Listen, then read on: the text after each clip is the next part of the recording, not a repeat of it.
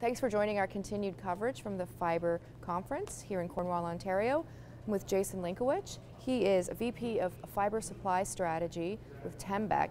He's also the chair of the VCO, Value Chain Optimization Network, and he sits on our Partners Committee. Thanks for joining us today. From a partner's perspective, what is the role of FIBRE? Well, as you know, FIBRE is a network of networks. Effectively, there were 8 networks that were created over time related to the forest sector, really looking to develop new products, services, and really working at a university level to train new potential entrants, I guess, into the sector.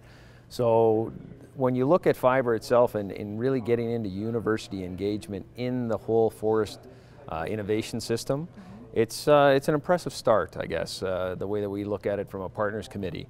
You know, over a 5-year period to develop new products and services takes quite a bit of time.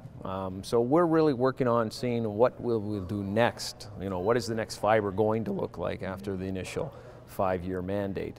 And how is FIBRE currently funded? Well, FIBRE is currently funded through the federal government, through NSERC. So they essentially went through an application process, each of the networks, and to seek funding for a 5-year mandate type of period, which really was geared to around certain strategic themes in each of the networks towards developing products and services and really training university students and having them an opportunity to develop their research in various settings. So when you look at FIBRE and the creation of the networks and all of the students, it really created a collaborative environment amongst the various university institutions, working with FP Innovations and working with India industry to kind of set what priorities should be relative to development of new products and services. So it's exciting, right? It's in terms of all of the effort that's gone into this, and I think from a partners committee and working towards the evolution and going forward, this is something that we'd like to see continue and try and find the right mechanism or the right funding model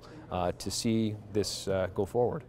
And regarding training of the students, what types of opportunities are out there? Is it a different kind of job we're trying to create? You know, we talk in Vision 2020 with FPAC about looking for 60,000 employees for the sector. You know, there are various skill levels, and with the group, when we look within FIBRE itself and the networks, you know, we're training highly qualified personnel, right, at a very top level. So yes, there's jobs in the sector for product development, new applications, and really working with our customer in a lot of sense that are on the edge of the forest sector. So when I look at this group in terms of training, you're really putting a skill set forward that is there to look at the new applications of how you use FIBRE going forward. And I talked to the real FIBRE itself in terms of trees.